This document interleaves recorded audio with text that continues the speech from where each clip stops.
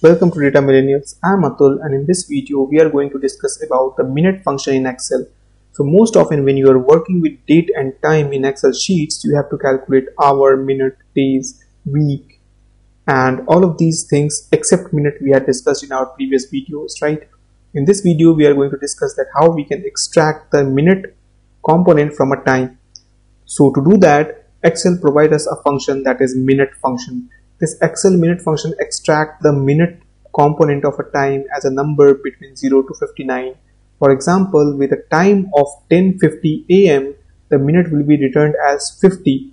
You can use this minute function to extract the minute into a cell, or you can take this minute function and feed the result into another function. So the purpose of this minute function is to get the minute as a number between 0 to 59 from the valid time that is given. And this minute function takes only one argument, which is a serial number, and the serial number is a valid date or time in Excel. So let's go and see our example here.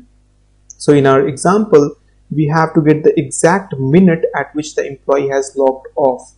So what we can do is that we can simply take the time at which he has logged off, and then we can extract the minute from this time. So he was supposed to be logged off on 7:20, but he logged off on 10:20. So the only thing that we need to be concerned about is the minute on which he logged off. So we'll simply put equal to minute, and when you use this minute function, you will get the Excel Intellisense, which says you to provide the serial number as the argument, and the serial number should be the valid date or time in Excel. So if I take this cell reference, which is D6, it is the date and time. Now if I close the bracket and press enter, you will see that you are getting this time 20, right? And let's drag this formula. So you are getting 20, 20, 20 everywhere. Let's change this value as 40. And here let's change 58. So as you can see here, we have changed the time where the log of time is 9:58 p.m. You are getting the exact minute here, 58. So let's recap this minute function.